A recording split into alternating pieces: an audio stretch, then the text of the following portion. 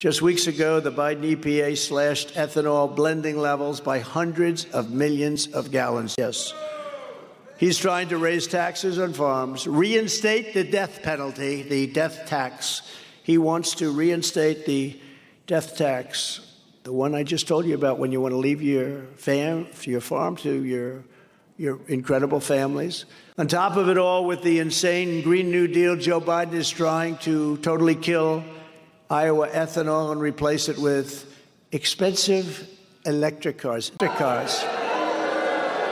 Everybody wants to drive for an hour and then run out of energy.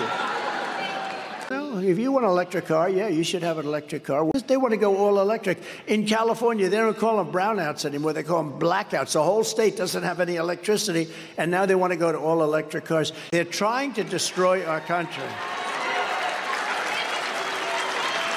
The tow truck industry